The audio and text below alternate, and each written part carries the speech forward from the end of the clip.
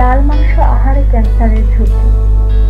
এবার বিশ্ব স্বাস্থ্য নিয়ে ইউএন অর্গানাইজেশন হু বা বিশ্ব স্বাস্থ্য সংস্থা অভিমত দিয়েছে লাল মাংস আহারে কোলন ক্যান্সারের ঝুঁকি রয়েছে। সংস্থাটির মতে প্রক্রিয়াজাত মাংস, হট ডগ, হ্যাম, বেকন ইত্যাদি আহারে কোলন ক্যান্সারের ঝুঁকি বাড়ায়। এছাড়া যে কোনো ধরনের লাল মাংসেও কোলন ক্যান্সারের ঝুঁকি রয়েছে।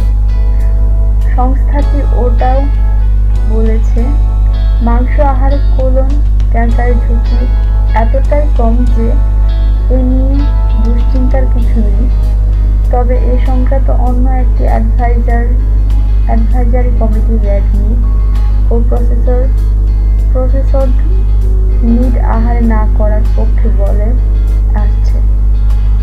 এ ব্যাপারে বিশেষজ্ঞগণ বলেছেন বিশ্ব স্বাস্থ্য সংস্থার এই রিপোর্টের পর রেড মিট ও প্রক্রিয়াজাত মাংস আহারে অধিক সতর্ক হবে এবং আহারের পরিমাণ কমে দেওয়া হবে। মাংস ব্যবসায়ীগণ এই রিপোর্টে দারুণভাবে তাদের প্রতিক্রিয়া ব্যক্ত করেছেন। রেড মিট বা প্রক্রিয়াজাত মাংস আহারে যে ক্যান্সার হবে তা নয়, তবে সতর্ক থাকা ভালো বলে